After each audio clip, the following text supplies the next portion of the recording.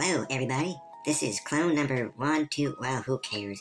I'm here on the moon to give you a fact about space. Now, Earth's moon looks perfectly round, like a perfect sphere, but actually, it's a bit flattened at the poles and bulges on both the near and far side around its equator. This unusual shape is thought to have been created during the interactions with Earth soon after its formation. Okay, I did my episode. Now can you please reattach my oxygen tanks? Please follow this channel and consider becoming a Patreon member for $1 a month for longer episodes. If we hit 20,000 Patreon members, we can start giving away some prizes. Also, don't forget to stop at our online store. The links are in the description of this video. Thank you for watching.